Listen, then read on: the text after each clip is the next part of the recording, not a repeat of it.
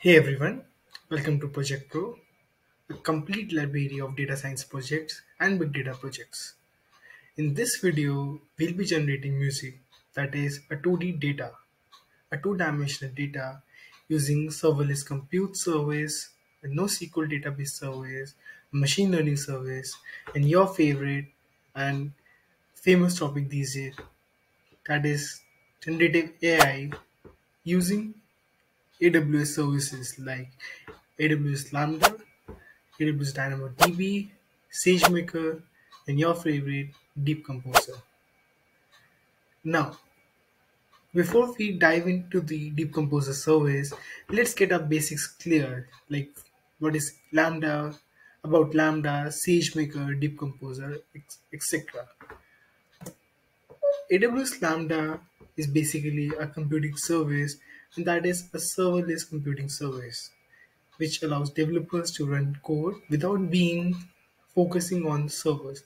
That is, the servers are being managed by the cloud service, and the cloud service here is Amazon Web Services, right? So let me just pull the screen up. Yeah, so it is a flexible and scalable solution that can be used for a variety of tasks. In Deep Composer, Lambda is used to trigger and run training jobs for the machine learning models. Next we have is Amazon DynamoDB. Next we move on to AWS DynamoDB. So as you must be familiar with it, AWS DynamoDB is a NoSQL database which provides fast and predictable performance and offers high scalability. In Deep Composer we use Amazon DynamoDB for storing the records of the music. By records we mean is that the metadata of the music. Metadata may contain the name of the music, the date at which it was created, the time at which it is created, etc. Next, we move on to AWS SageMaker. AWS SageMaker is a fully managed machine learning platform that enables developers or the users to build, test, deploy machine learning models at scale. It has the ability to integrate with many AWS services across the console.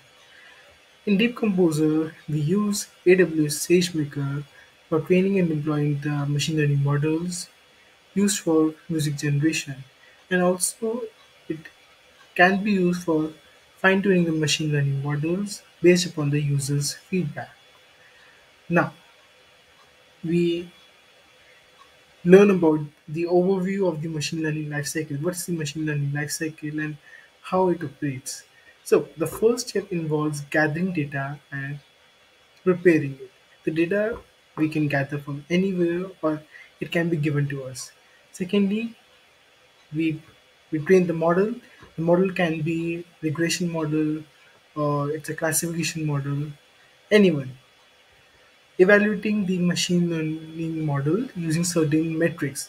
So different metrics are used for different problems. So for regression, metrics like mean square error, mean absolute error, and for classification problem, we have metrics like uh, precision, recall. Next step of the machine learning lifecycle is putting the model into production, and the final step is generating model inference. So, model inference is basically a term used for testing the model with the real life data and obviously generating the predictions on the real time data that we say. Okay, now we see we get to know about generative AI and the unit architecture. Now, these days, generative AI is a hot topic, and so generative AI focus on creating machines that can generate new and original content, such as images, music, or text. So the best example of generative AI nowadays is ChatGPT, which is recently launched by OpenAI. It uses machine learning models to learn patterns and relationship on data, and then use those patterns to generate new content done through techniques like convolution neural networks, that is the topic of deep learning, reinforcement learning, or GANs, generative adversarial networks.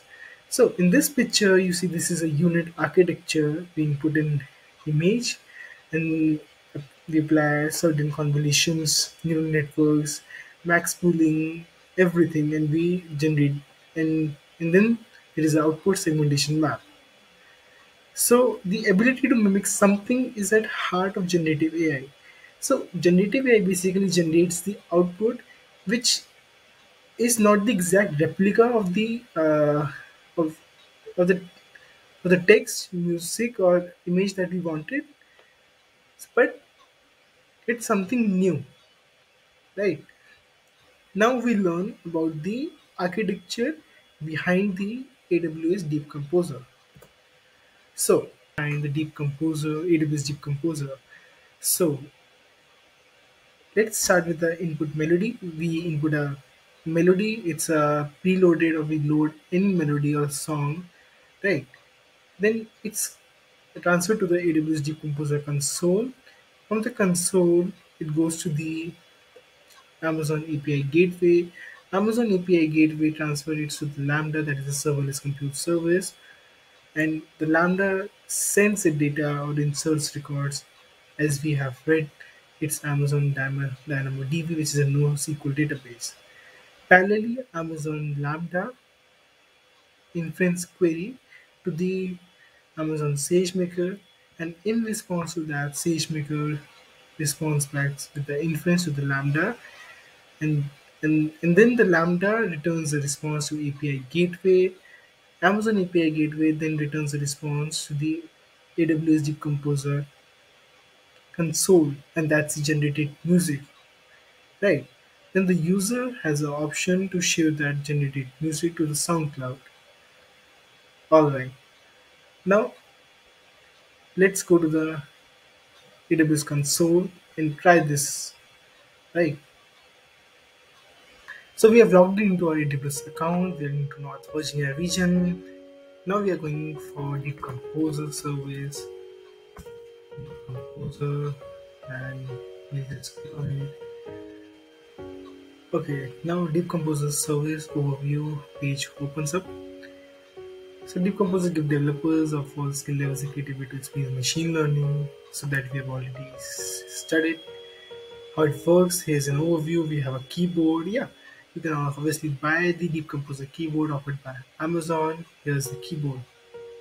You can go to this link and you can get the keyboard for $99. You have a console. We can publish the music generated on SoundCloud, right? Here, some benefits and features are mentioned. Related services are mentioned, and more related sources. You can find documentation, pricing, FAQs, terms, and GitHub. So now we can go to Get Started button.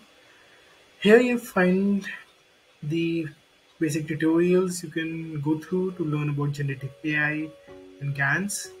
It's really amazing tutorials, right? Now here four things are off: Music Studio, train a model, computing chat boosters, and train a model in Amazon SageMaker. Right. So in this option you can obviously train custom machine learning models.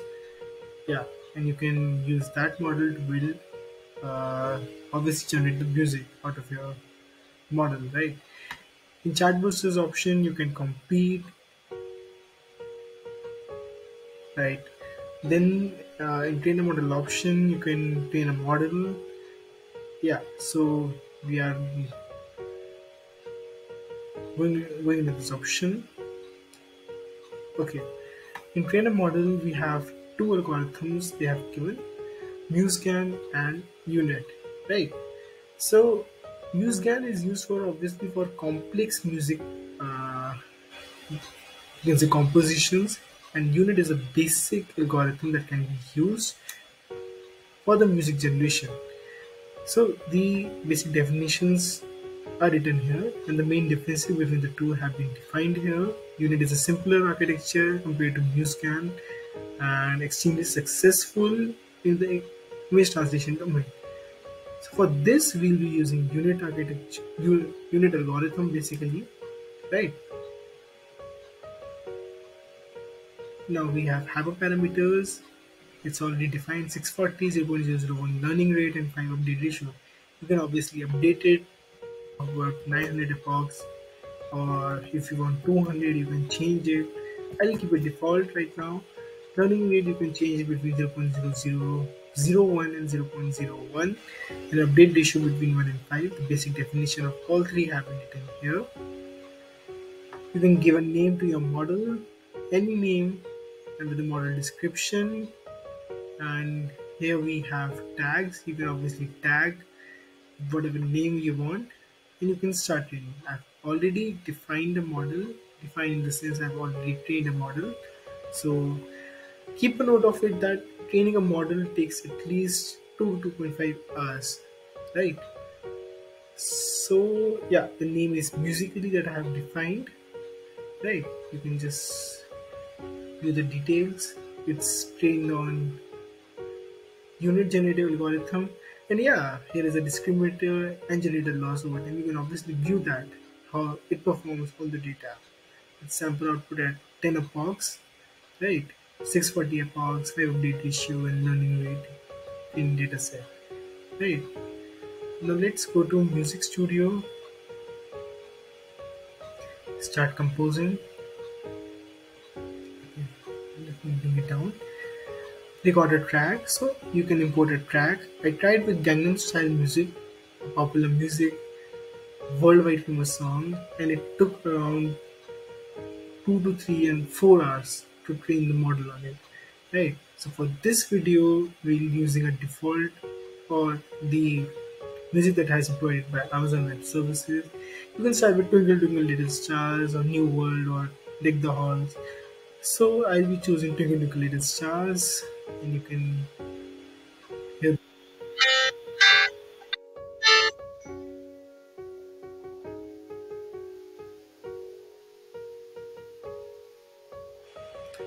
You can also play from the piano, right? It's time signature, metronome and beats per minute, octave. You can change the octave also, right? Now let's continue. Yeah. So here we have ARCNN, GANs, and transformers. ARCNN stand for Auto Regressive Combination Neural Networks. GANs we have already referred, and transformers are basically, yeah, it's a complex topic. If you want, you can train the model using it. But this we'll be using GANs, and here's the definition of GAN is defined. So we have trained a model previously on unit, so we'll be selecting unit, and the name of the model is musically, right? Now let's continue.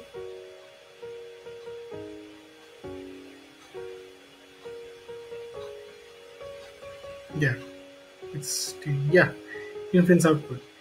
If I switch this to the right, great. You use the GAN technique to create. Yeah, now this is output that has been generated. You can hear this using.